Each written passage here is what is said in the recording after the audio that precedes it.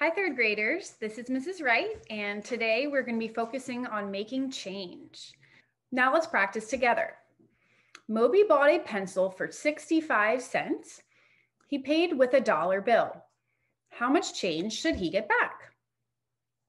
I want you to draw a number line on your board or paper, and we are going to practice counting up. So we're going to start at 65 cents. And we're going to count up until we get to $1. And I'm going to think of that as 100 cents.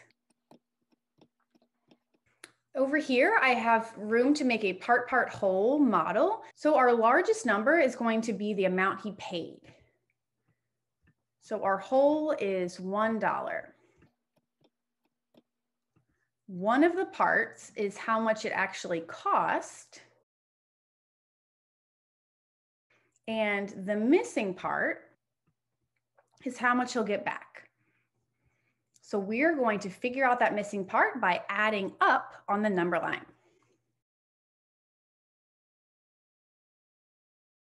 Remember, anytime we're adding on a number line, we are jumping forwards towards the bigger numbers. All right, so this is an open number line. And we're not going to write in every number. We're going to add something to get us to a friendly number. So I am thinking, here's my little arrow.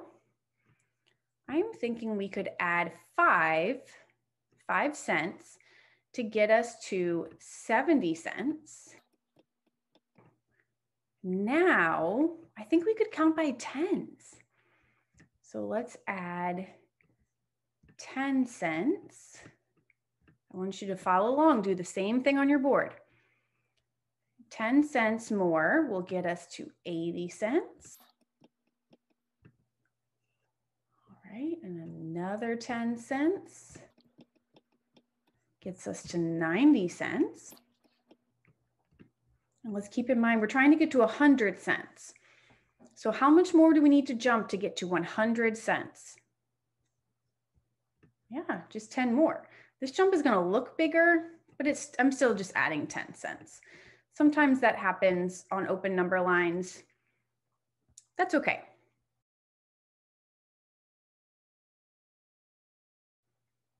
All right, now to figure out our answer, we need to add up all of these jumps.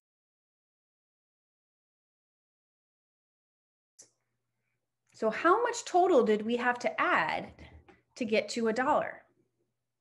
Let's see, 10, 20, 30, plus 5, 35 cents.